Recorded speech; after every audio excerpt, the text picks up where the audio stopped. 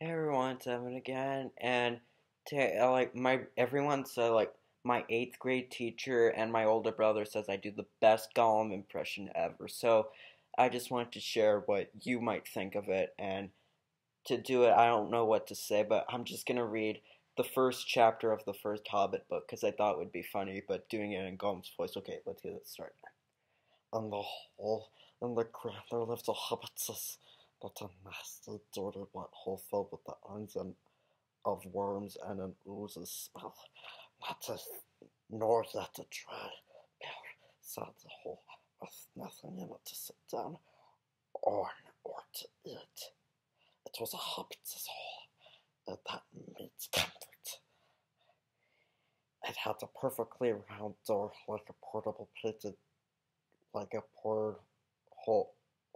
painted green with a shiny yellow brass knob in the exact middle. The door opened on a tube-shaped hall like a tunnel, a very comfortable tunnel without smoke, with paneled walls and floors tiled and carpeted, provided with polished chairs and large bags for hats and coats. The Hobbit was fond of visitors.